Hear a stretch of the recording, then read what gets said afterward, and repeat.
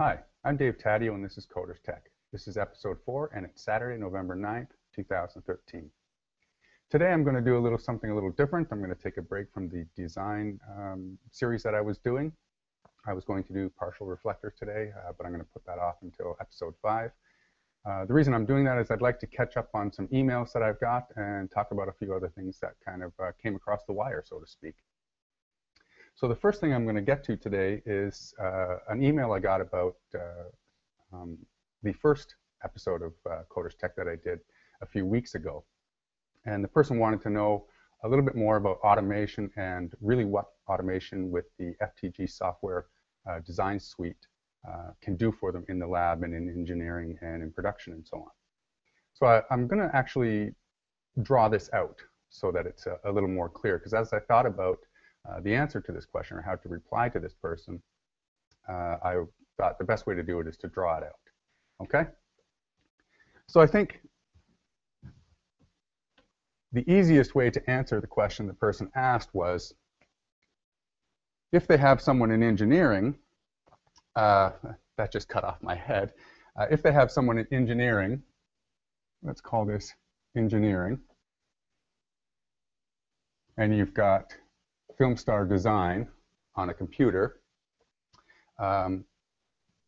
they can do some design work, some reports, and set certain things up and upload that to the company server. And once that's there on the server, it's available to everybody across the company, wherever you are, as long as they have a computer that's accessing the network. So the engineer has done some design work and sent the design to the server for that particular product. Then in the coding department, we have a coding machine. And maybe we have a couple of coding machines. Maybe even 3 coding machines, or 4 or 5, depending on how big your company is and how much work you guys are doing. And each coding machine can either have monitor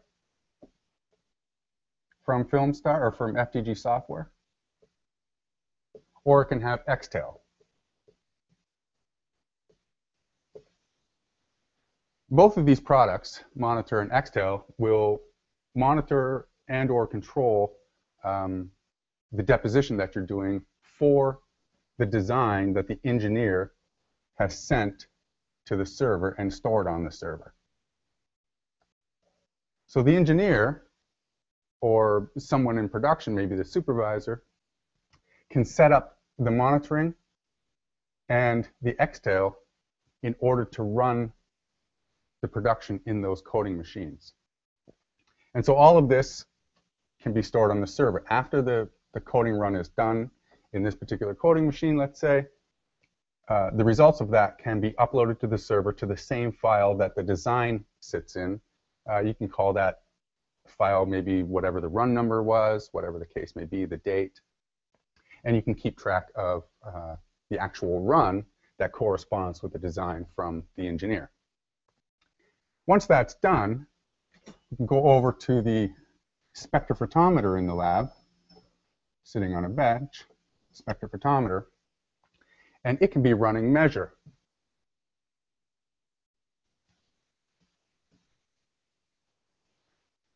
And once you measure the coding run that you did here in this coding machine using either monitor or XTAL or both, and from the design from the engineer, this Measure file can be sent to the server as well to sit within the same file folder, call it a file name with the date and the run number and so on. And there it will reside forever in correspondence with everything that's going on in the lab. And each one of these software packages or software products from FTG Software has automation in them. If you go back to Coders Tech episode 1 and look at how automation is done using BASIC, you can make graphs, you can make Excel sheets, you can make reports, whatever you need to do with Word, whatever the case may be.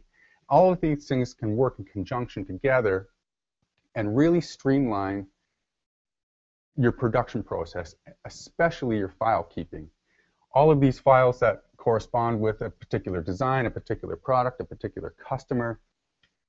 When you do that coding run, when you measure that sample, you can label the sample, sample 1, 2, 3 for coding run A, B, C. In coding machine 5, that corresponds with design number 7, 8, 9 on such and such a date, November 9th. Once all that's saved on the server there, it can be accessed by management, supervisors, the coding technicians and technologists that need to go back and look what they were doing previously. And it can also be accessed by quality assurance, quality control. They can go back and see what was done yesterday, last year, 2 years ago. And you can really build up a really good set of data for each machine, for each design, and so on and so forth. Okay, so the automation with all of these products, design, monitor, XTAL, measure, all hooked up to the same company server, really, really streamlines your production flow and your file keeping especially. And remember to back up, because if this goes down, then you've lost it all. So back up, back up, back up. But really, this really makes things a lot easier for everybody, especially they came from the same software developer, FTG Software. Support is great. You can find them at ftgsoftware.com. I'll put that up on the screen here so you can get that, ftgsoftware.com. If you have any questions about any of these, you can email me at davetadeo@coderstech.com. I'd be happy to answer them and hopefully get you on your way to streamlining your production process. Okay, go to my website, coderstech.com. You can find me in the contact page and get to me from there as well. Okay? Okay. For the next piece of email that I got an email from, I got a couple of emails actually. I got 2 emails about the definitions I talked about for CVD, PVD, PE-CVD, and so on in the last episode of Coders Tech that I did. This particular email came from Ron Willey, who does what I do. He's a thin films consultant, training. He's been doing it for many, many years. And he wrote to me asking me about where I got my definitions from, and gave me his definitions, which were excellent. And not only that, but posted a citation about those definitions. So I looked at them. They were similar, but different enough different enough in the definition that when you looked at them, you could categorize them differently. I also got another email from someone who didn't get back to me when I responded about the email. Very similar question. They thought the definitions were something else. If you go back and look at episode 3, I take those definitions as literal. PVD as physical vapor deposition, CVD as chemical vapor deposition. The difference being physical vapor deposition is the actual physical vapor deposition of a material where you take, for example, magnesium fluoride, melt it, evaporate it. What you get is magnesium fluoride. Chemical vapor deposition being you're melting a material on the way up. It's you need to do something to make sure that you get the desired material depositing on your substrates. And the example I used was titanium oxide, for example, where when you melt it, there's a significant dissociation at the source. You need to add oxygen into the chamber, and by doing so, you're supplying enough oxygen for the titanium oxide to become TiO2, which is typically what we want in optical thin films. Very good. So what I want to do from that is ask you what you think the definitions are. I went and looked at the Wikipedia, which Ron asked me to look at, and the definitions are slightly different than what I gave you last week.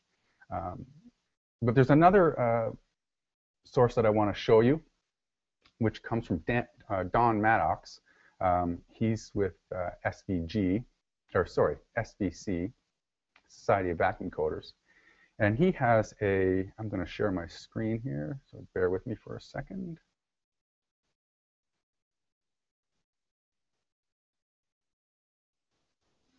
Okay. And he has a book called History of Vacuum Coating. And History of Vacuum Coating was written a few years ago, but it also starts off with an introduction to vacuum coating. And as you can see here, it starts off with the definitions of CVD and PVD and what those mean and how they were brought about and when they were brought about. This is an excellent document with excellent citations, dates, going back to, as you can see here in the very first sentence, in about 1640. The citations are all there. But it also talks about some of the definitions of those acronyms that we talked about in episode 3. So take a look at that. It's a great document. You can find this document here at svc.org/assets/file/history-a.pdf. I'll just leave that there for a moment for you to get that down if you like.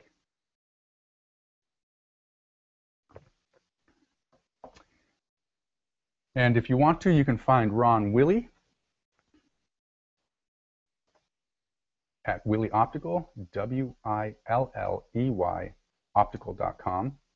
He also has 2 books, a couple of books out, more than a couple of books out. His most recent ones, Practical Design of Optical Thin Films and Practical Production of Optical Thin Films. These 2 particular books go along with his training course that he does in Charlevoix, Michigan every year, I think twice a year. You'll have to check his website for the dates and when he's available, when the next training course is available. You can also find when that is at Willey Optical, WILLEY optical.com. And check out his books, excellent books. I don't own copies, but I have seen them over the years, great books.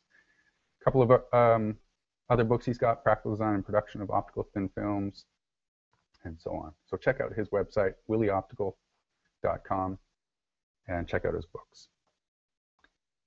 Okay, and make sure you send me what you think the acronyms or the definitions of those acronyms are for the different vapor deposition technologies. Okay? The next thing I want to talk about is I was visiting a customer a couple of weeks ago, maybe a week and a half ago, and they do ophthalmic lenses, AR coatings on eyeglasses. And we talked a little bit about, where's my glasses? We talked a little bit about that. I believe it was in episode 1. And you can see the AR coating here. It's a little bit greenish. I received one email about that way back when I did episode 1. And it's important to an ophthalmics lab doing AR coatings on eyeglasses that the color is very, very consistent for a couple of reasons. One, you want to make sure that if both of these lenses, which are, in my case, are very simple prescriptions, you want to make sure that if you coat this lens on one day and this lens on the next day, that I go in and buy a pair of glasses, they'll match the color, the coating on them. In some cases, if you look at a lens from Nikon, if you look at a lens from Essilor, if you look at a lens from Zeiss, that color is very specific to those companies, and they want, I guess you would call it brand recognition from the color of their AR coatings. And so it's very, very important for color consistency and color to match the coating design the way it stands.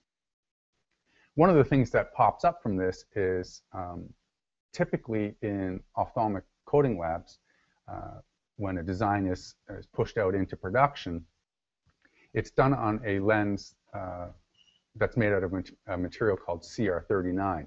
CR39 has a refractive index of about 1.5 at 550. And I'm going to show you that in a second. Let me change this. I'm going to show you what that looks like. Okay, let's open up my ophthalmic AR.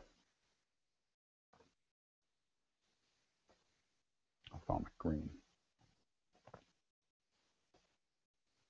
Okay, typically that's what an ophthalmic AR coating curve looks like, from 400 to 700 nanometers. It's got approximately 1% reflection at around 540, 550, whatever the case may be, in order for to have that kind of green look to it. It's part of the marketing, I guess, for the companies that develop these AR coatings. Some of the coatings that are coming out now are starting to look blue, and they're being marketed to people for different reasons. But as you can see, if we go into the film indices, you can see I have a design that's using SiO2 and TiO2 on CR39. Now, CR39 with an index of approximately 1.5 at around 550.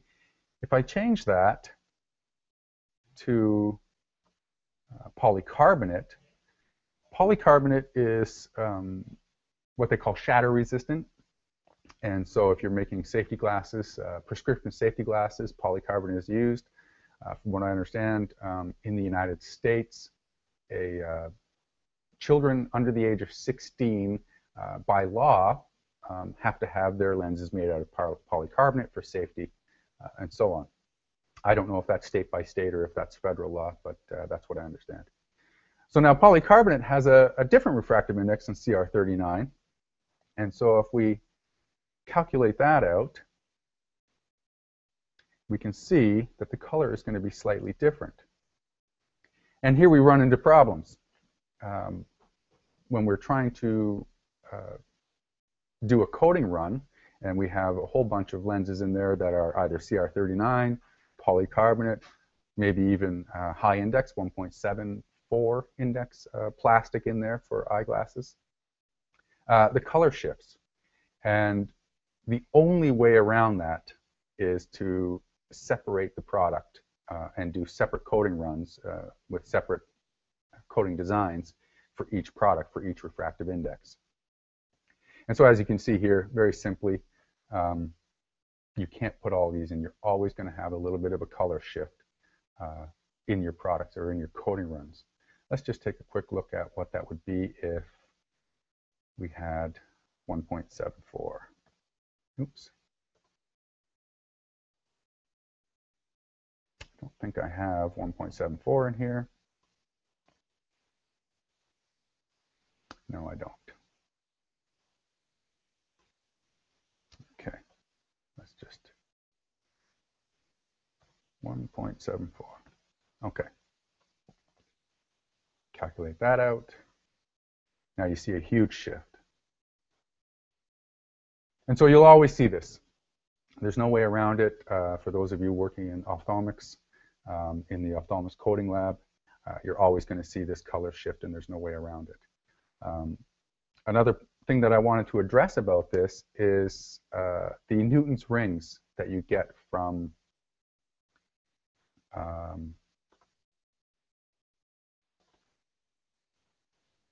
now, this isn't an ophthalmic lens. This is just a lens with Newton's rings on there. But in some cases, what ophthalmic lab coaters see is the Newton's rings. And you get this when the dip coating or the spin coating applied to protect the lens, which is a scratch-resistant coating, or a dip or a spin coating needs to be applied to a material like polycarbonate because it's very, very soft. It's also can be wiped away or ruined with acetone, with specific cleaners. So it has to have a protective coating applied, typically dip or spin. And what happens is if the thickness of the coating, if the thickness of the coating, let me go to my board here. If this is your lens, this is the back surface here, the back surface there, and let's say this is polycarbonate, it needs a spin coating, or the whole lens has been dipped.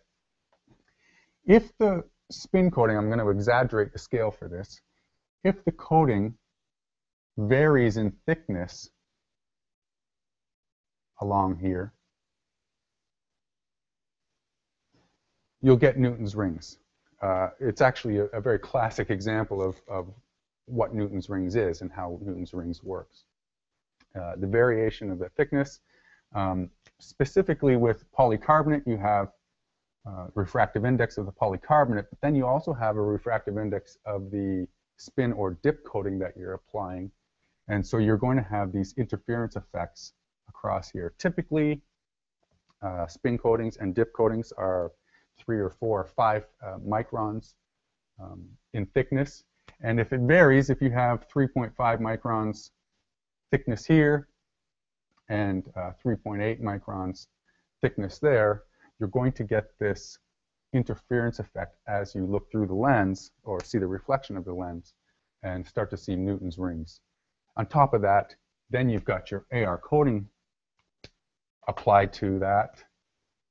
So now you've got your green color AR coating, you've got your Newton's rings coming from that Newton's rings effect from the varying thickness of the spin coating, and then your color is off because now you're applying an AR coating designed for CR39 at a refractive index of 1.5 on polycarbonate, which I believe has a refractive index of just over 1.6, or maybe even a high index plastic, which is 1.74. So in the ophthalmic coating lab, things can be tough sometimes, and your colors might not come out right, but that's why you get the Newton's rings. That's why you get the different colors on the different lenses, and really there's no way around it. When I was working in ophthalmics, we tried very hard to make sure that this thickness of the dip coating or the spin coating remained the same, but it's very, very difficult as each lens is almost every lens is its own prescription, and when you're dipping or spinning protective coating on there, the actual geometry of the lens, it could be a very, very deep curve, it could be a very, very flat curve, and so you have to take that into account, that dipping and or spinning that in a spin coating machine, you're going to have different thicknesses because the spin coater or the dip coater is set up for kind of a standard or average shaped lens. So unfortunately, at the moment, there's no way around it. I'm sure somebody's working on it somewhere, and we'll find a solution for that. Until then, you have to have different colors in the same coating run unless you separate all of your products. Okay? If you have any questions about that, any feedback about that, you can get a hold of me at davetadeo@coderstech.com. You can go to my website, coderstech.com, and go to the contact page and email me, fill out the form there. Okay, so the next thing I want to talk about is UNESCO is proposing that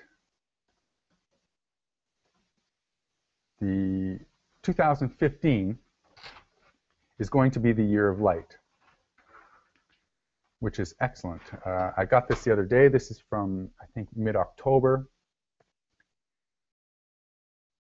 The International Year of Light from UNESCO. And this is going to be great for our industry. Having worked in this industry for almost 25 years now in optics, and specifically optical thin films,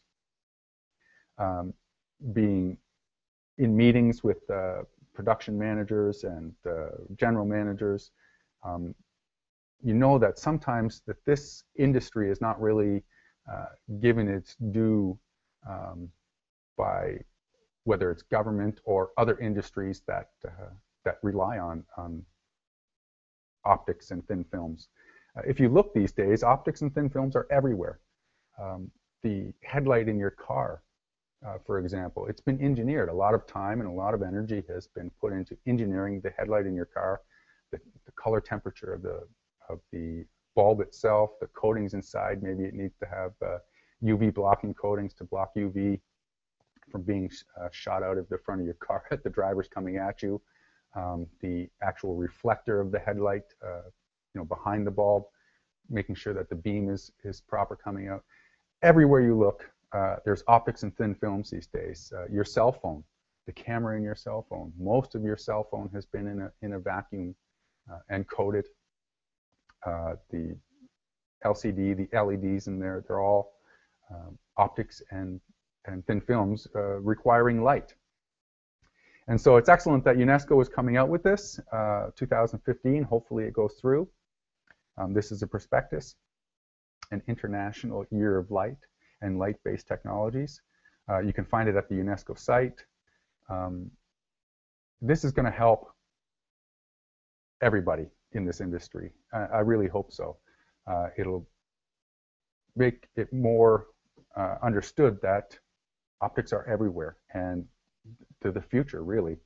Optics are the future of everything, in my opinion. They're going to be everywhere. And remember, I've always said this, you can make any optical device you like to do anything you want, but it's never going to work without the coatings.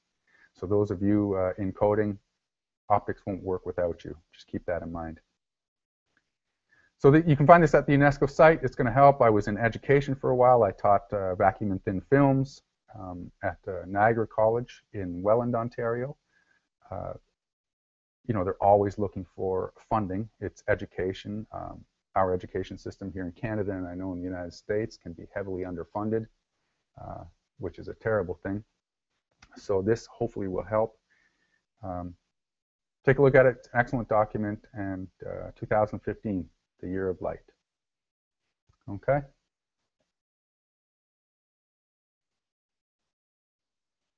Okay.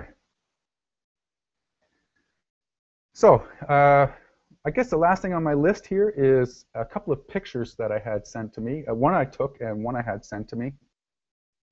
I was out canvassing the neighborhood, so to speak, talking to clients, talking to potential clients and customers. Here around where I live, there's quite a few businesses that do optics and coatings. And I stopped in just to say hello to somebody, and they brought me into the back to take a look around. They had renovated the entire optics shop, and the general manager wanted to show me around. And I found this little darling, which I really, really like. Let's see here. I'm just going to share that with you.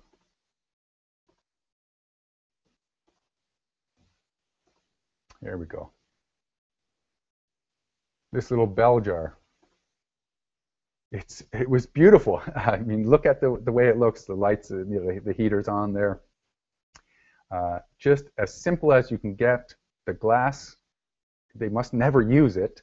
I know he said he only uses it about once a month, but I mean, just look, it's beautiful, it's clean.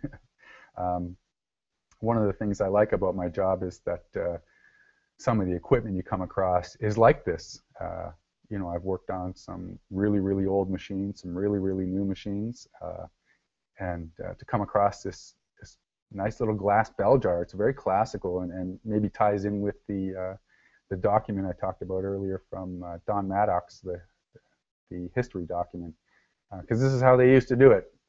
A glass bell jar, pump it out, and you can see everything. You don't have to look through a little peephole and stuff like that. So I just wanted to share that with you. The next thing I wanted to show you was a picture of glass, Google Glass. I don't know if any of you follow this technology, but Google has come out with a product called Glass, and it's a little display screen and camera that sits above your head. Let me see if I can find a picture of Google Glass.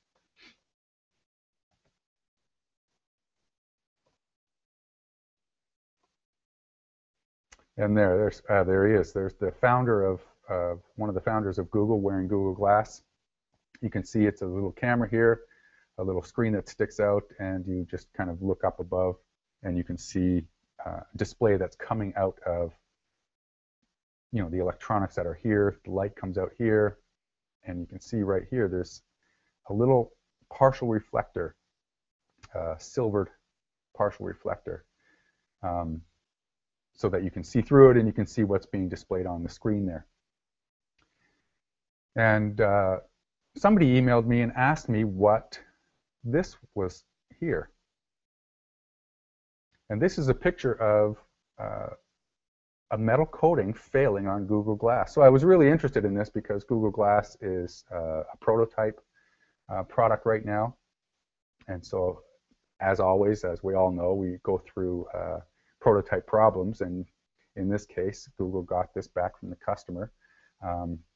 Looks like probably silver didn't have a very good adhesion layer, or the humidity got to it and started to bubble up and come off.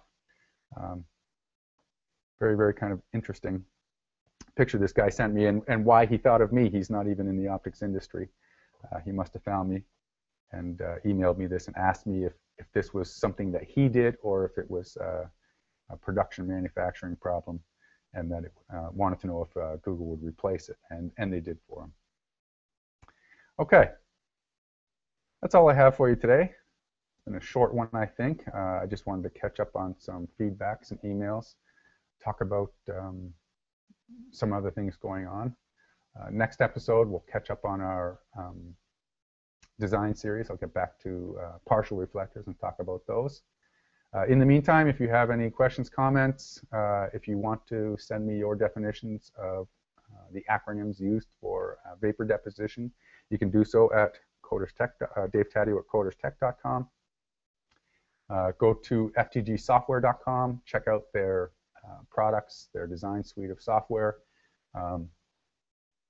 Putting all of this into place, it really does. It takes a little bit of work, and it's not a lot of work, but it does take a little bit of work to get these installed on the various computers within the lab, within engineering, and so on. Have them all connected to the server, which most companies do, most labs do. They have it all these computers connected to the server anyway. If you have any questions, you can email me about those products. Go to willeyoptical.com, W-I-L-L-E-Y, optical.com. Check out Ron Willey's books. And thanks for watching. I'll see you next time.